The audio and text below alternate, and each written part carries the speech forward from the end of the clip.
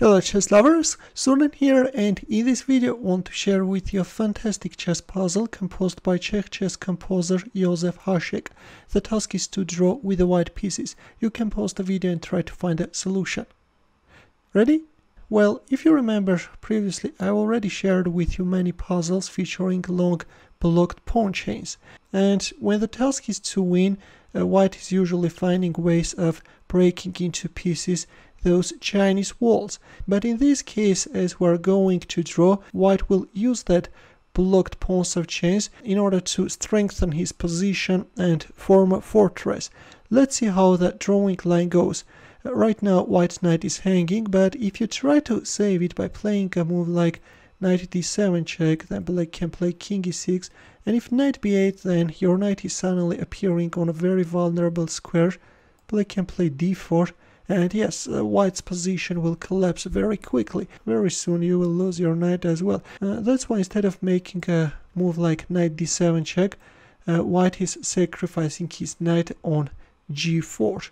H takes g4 is forced, otherwise black will lose his queen, and there comes d4 locking up the position. King goes on f5, and now a question arises: how is white going to make a progress?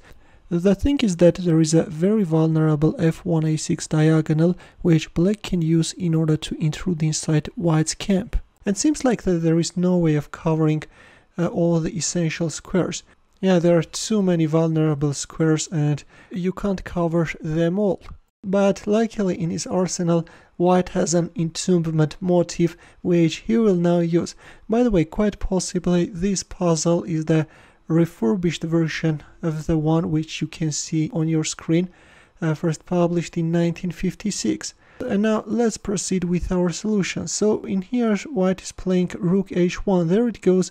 White is burying his rook on h1 in order to form a fortress. King e1, queen a8, black queen is hurrying towards the a6 square, but white is just in time, and after queen a6 check, white is playing king g1.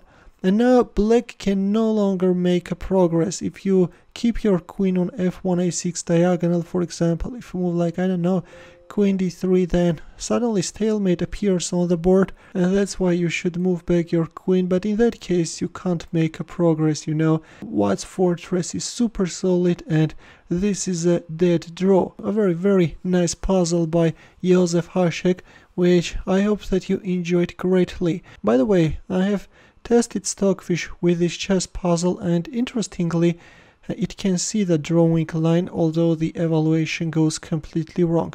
But anyways, all hail to Stockfish for choosing the best line. In the end, a chess puzzle for you, where the task is to find the winning line for black. It's black to move, and as usual we'll wait for your answer in the comment section. Feel free to check out my early uploads as well. We'll see you in my next video. Take care.